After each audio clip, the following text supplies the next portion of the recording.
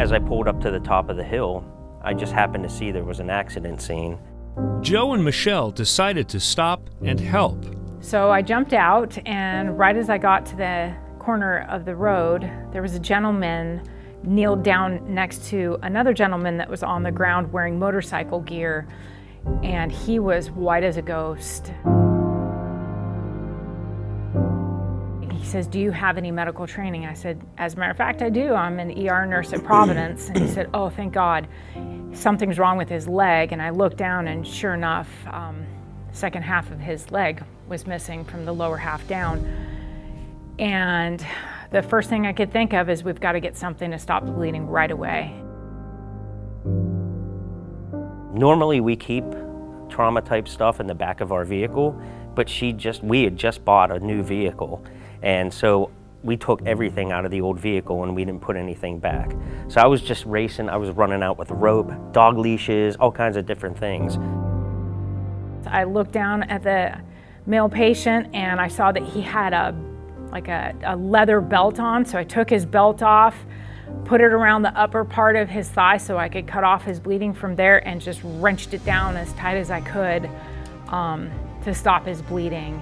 He had already lost a lot of blood, and I was really concerned that he wasn't going to make it. And then a new concern. And I heard the male patient yell out, "I love you, babe," and I'm like, oh my goodness, there's another patient. I went over and it was a female patient. And there was a lady stroking her hair, talking to her, just trying to calm her down. And I noticed that she also suffered some trauma.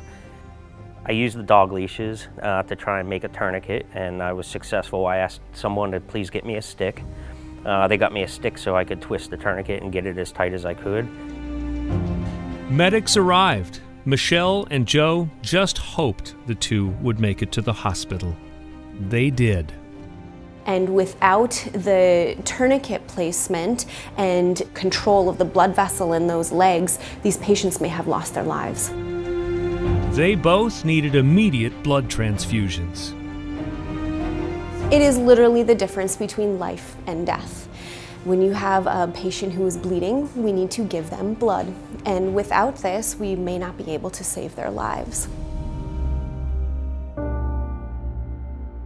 Both Michelle and Joe have military and medical training. Michelle had recently taken a Stop the Bleed course, something she recommends to everyone.